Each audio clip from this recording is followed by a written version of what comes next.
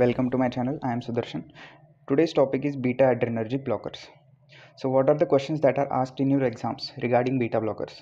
They will ask the mechanism of action of beta blockers, classification of beta blockers, and therapeutic uses of beta blockers, which are cardiac uses and non-cardiac uses.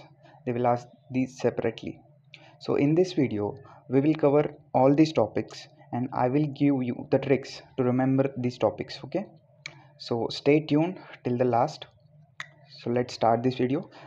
So beta blockers. What are beta blockers? These are beta adrenergic antagonists that block the beta receptor mediated sympathetic stimulation and adrenergic drugs.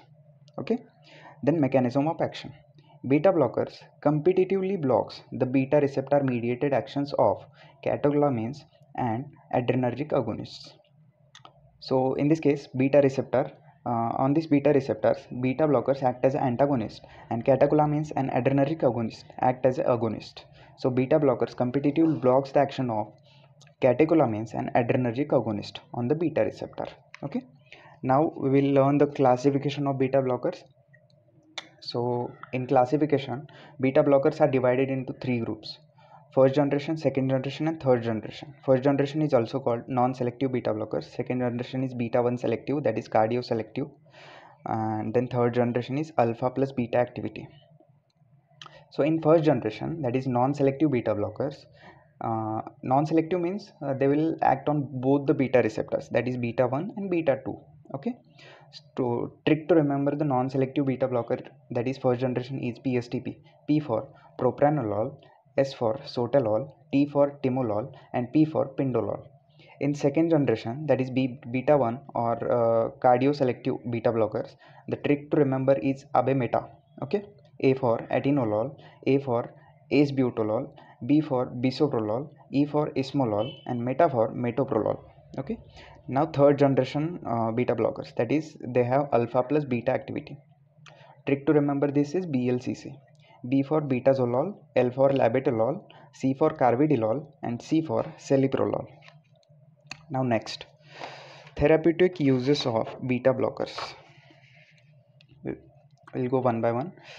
First is cardiac uses and then non-cardiac uses. First, cardiac uses. So trick to remember the cardiac uses is HOC. Okay, so H for hypertension, A for angina prophylaxis, second A for cardiac arrhythmias, A for arrhythmias. Okay, C for congestive cardiac failure, HOC, that is this HOC. It is for hypertrophic obstructive cardiomyopathy, and I for myocardial infarction. Okay, now we will go one by one. H for hypertension.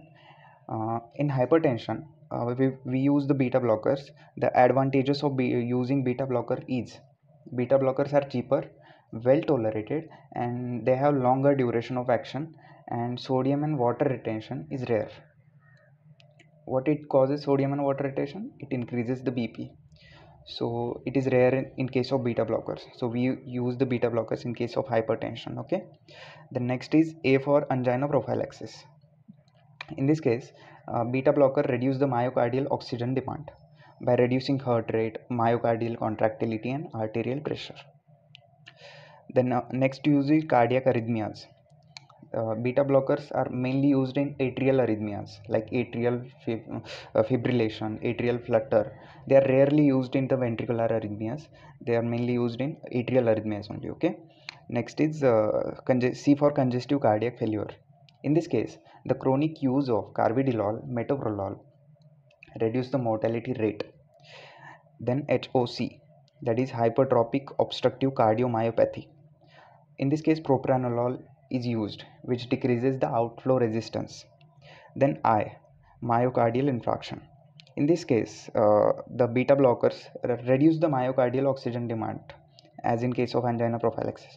So they do this by decreasing the heart rate, by decreasing myocardial contractility and arterial pressure, and they limit the infarct size, they reduce frequency of episodes, and they improve the exercise tolerance. Okay. Now next, non-cardiac uses of beta blockers. So trick to remember is Ghapatap, which is a funny trick. Those who have watched the movie Sanju, they will understand this. Jokes apart. G for glaucoma, H for hyperthyroidism, A for acute anxiety, P for pheochromocytoma, A for alcohol withdrawal syndrome, and T for tremors, that is essential tremors, A for dissecting aortic aneurysm, and P for prophylaxis of migraine. Okay, now we will go one by one. G for glaucoma. In glaucoma, beta blockers decrease the intraocular pressure, IOP for intraocular pressure, by decreasing the production of aqueous humor in the eye. And in this case, timolol is most commonly used, and cartiolol, betazolar are also used. They are used topically. Hyperthyroidism. In this case, propranolol is used. It inhibits the peripheral conversion of T4 to T3, and it is also used in thyroid storm. Now, next use is acute anxiety. In this case, beta blockers are used to control the symptoms of acute anxiety, that is palpitation and sweating. Then P for pheochromocytoma. What is pheochromocytoma? It is a tumor of adrenal gland, and in this case, rise in BP, heart rate, these are the complications. In this case, beta blockers are used to control the cardiac manifestations, and they should not be given alone. They should be given with the alpha blockers, because if they given alone, that is only beta blockers are given in case of pheochromocytoma, then there is a hypertensive crisis due to loss of negative feedback mechanism.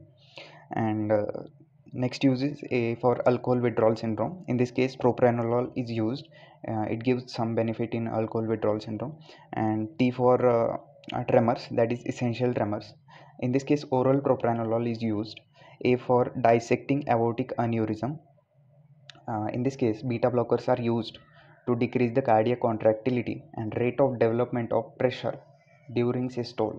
Okay, this systole is important because this is aortic aneurysm. The next is P for prophylaxis of migraine.